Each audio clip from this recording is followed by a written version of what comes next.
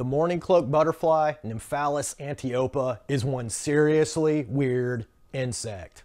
From its strange beginnings as a caterpillar to its long life as an adult, the Mourning Cloak is far from what most people think a butterfly should be. In this video, I'm going to cover 8 amazing facts about the Mourning Cloak that you are sure to find as strange as they are awesome. Be sure to stick around for the end because I'm saving the strangest trait of them for the last. Let's get into it. Number 1. Mourning cloaks live for a long time, up to 10 to 12 months. While this doesn't seem like a long time to us as humans, since we have an average life expectancy of 75 years or so, a year of life is quite long in the butterfly world. A big part of why they can live so long brings us to number 2. They have the power of suspended animation. While it is common for many species of critters to hibernate in the winter or estivate in the summer, few do both, but the Mourning Cloak does. Mourning cloaks emerge from their chrysalis around the time of the summer solstice. They then feed for a short time before entering a state of estivation or summer sleep. It is thought this summer rest is mostly to reduce wear and tear on them, as butterflies are fragile creatures. They remain in this suspended state until early fall, when they once again become active and feed for a period of time. Once colder weather moves in, they will find a sheltered place beneath loose tree bark, a crack in a building, or something similar. They will then stay there for the winter or until a warm enough day comes along for them to fly. The amazing thing is these butterflies survive freezing temperatures with no ill effects.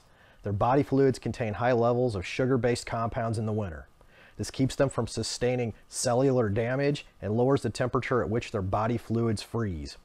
This, coupled with a well-chosen hibernaculum with the proper moisture to cold ratio, allows them to experience freezing temps and survive. The fact that they can begin normal metabolic processes anytime the temperatures warm up in the winter makes them one of the earliest butterflies to fly in the spring. Their ability to do this brings us to number 3. The Mourning Cloak can fly at lower temperatures than most other species of butterflies. It's not unusual to see Mourning cloaks perched on tree trunks or flying in winter if the air temps get near 50 degrees. The Mourning Cloak has a few tricks that allows them to do this. First, the dark outer wing color acts as a solar collector and allows them to heat up by basking in the sun.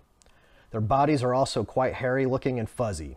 Of course, this isn't true hair, but hair-like bristles, but they serve the same sort of purpose and add a bit of insulation to the thorax of the Mourning Cloak. Finally, they can contract their flight muscles rapidly, a form of isometric exercise that creates heat.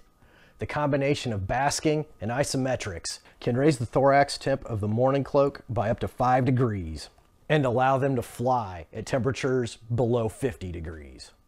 If you are finding the Mourning Cloak as amazingly strange as it is beautiful, please pollinate that like button. I would also like to take a quick moment to thank all of our supporters on Patreon for helping make these videos possible. Of course, sitting on the side of a tree in the wintertime, trying to preheat their flight muscles so they can take flight, puts the Mourning Cloak at an increased risk of predation. Which brings us to number 4, the original tree bark camo. The outer wing color of the Mourning Cloak not only makes a great solar collector, but it looks like bark, which is a good thing when you hang out on trees, even when they aren't overwintering in them or trying to heat up their wing muscles, but we'll get to that after a bit. The outer wing color also blends in very well with another tree part, the leaves that have dropped and fallen to the forest floor. But how and why does the Mourning Cloak get down there? Number 5. Mourning cloaks are not afraid to play dead. If a predator such as a bird comes along before a Mourning Cloak has a chance to reach flight temp, it will simply drop from the tree trunk and tumble down to the leaf litter on the forest floor. Once there, it will virtually vanish amongst the jumble of brown leaves, its outer wings blending in almost perfectly. This is a cool trick if the Mourning Cloak hasn't warmed up enough to fly, but what about if it's reached flight temp and it's able to take flight? Number 6. Shock and awe. If a warmed up Mourning Cloak is startled, it will quickly take to flight. The fast opening of the wings acts as a startling flash with the bright blue spots and yellow wing edging. As it opens its wings, there's also an audible click that is thought to be a noise to startle predators even further. Butterflies that make noise. How cool is that? Number 7. Don't think it's the adults that get to have all the fun with the weirdness. Mourning Cloak caterpillars are plenty strange in their own ways. The eggs are laid in large groups, and as they hatch out on their host plant, usually a willow, poplar, elm, birch, or hackberry. The first caterpillars to hatch will immediately begin to eat those that haven't hatched or are in the process of hatching.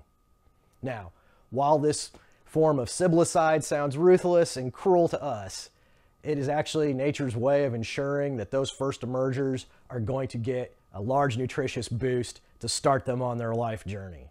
Those larvae that remain will feed as a group and will defend themselves against predators by twitching in sync with each other to give the illusion of a larger, more aggressive critter. To back up the threat, the caterpillars are covered with irritating, utricating bristles, so don't touch them unless you want to itch for a bit. Even a mourning cloak pupa in its spiny chrysalis will vibrate if it feels threatened by a predator. Number 8. And now for what may be the strangest trait of the mourning cloak butterfly.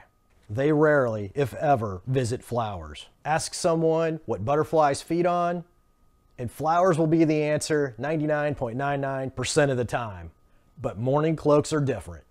They prefer to feed on tree sap. See, I told you that bark camo would have another use. Rotting fruit, and they also like aphid honeydew. At times they can also be seen puddling on mud, and occasionally even on dung. If you want to keep increasing your butterfly knowledge, go ahead and watch this video on migratory species that are not monarch butterflies, and be sure to get out and explore nature in your backyard.